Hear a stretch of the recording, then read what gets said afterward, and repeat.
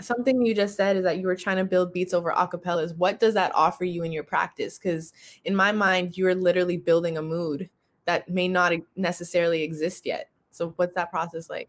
Yeah, because usually I try not to have the artist send me the like the beat, because I don't want to hear the beat. I don't want to hear like the original mood. And I pretty much just like will email or DM an artist and be like, yo, if you have any acapella, send them to me.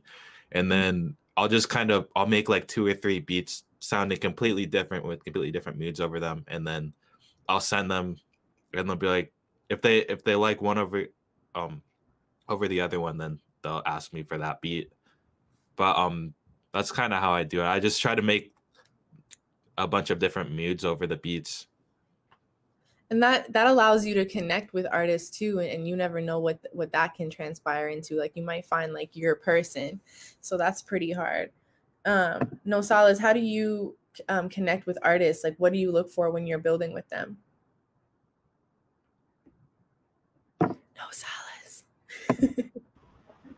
What I look for an artist is just like I think it's like authenticity. You know, like I just want to I like to work with people who are just like themselves. You know, they don't have to necessarily be some kind of character. You know, so authenticity. You know, being able to have a great voice is very important to me, at least because I think a vocal is so important. You know, in terms of like making a great song, you need that great vocal, that great vocalist, and yeah, I try to look for people who kind of have similar visions to me in terms of like what you're trying to do with your career. Like you kind of have to be kind of very ambitious. Mm-hmm.